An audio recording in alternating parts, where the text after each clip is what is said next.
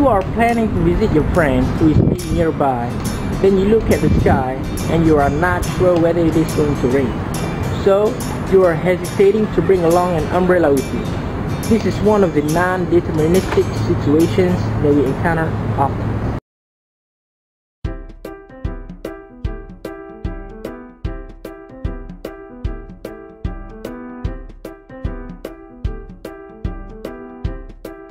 Probability can be defined as the chance of an event occurring. In the real world, many problems cannot be predicted with accuracy.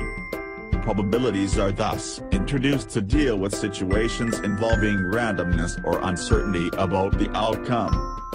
Independent event is an event that is not affected by previous events. So, here is the example. The probability of getting the unspectacled panda is 1/2. And the probability of getting the spectacled panda is also 1/2. Dependent event is an event that is affected by previous events. If you are going to take a panda in a group of panda for 2 times, as you take each panda there are less pandas left in the group, so the probabilities will change. The probability for the first take is 1/5 for each panda. For the second take, the probability will be 1/4. Mutual exclusivity is A. Certain special pairs of events have a unique relationship referred to as mutual exclusivity. An example of mutually exclusive events are the outcomes of choose a panda twice without replacement.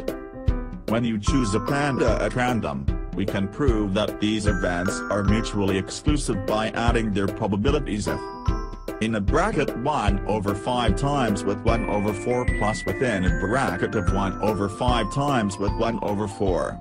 So the answers will be 1/10. Here's another situation. Let's apply to what we've learned earlier to this situation. There are 2 probabilities. One is which is the player will score a goal, and another one is the player will miss. So the probability is 1/2.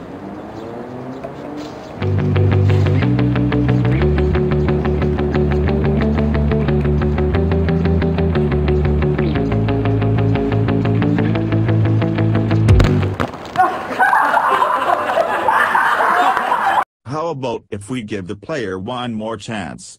Let's see whether the player is going to make a goal or not this time.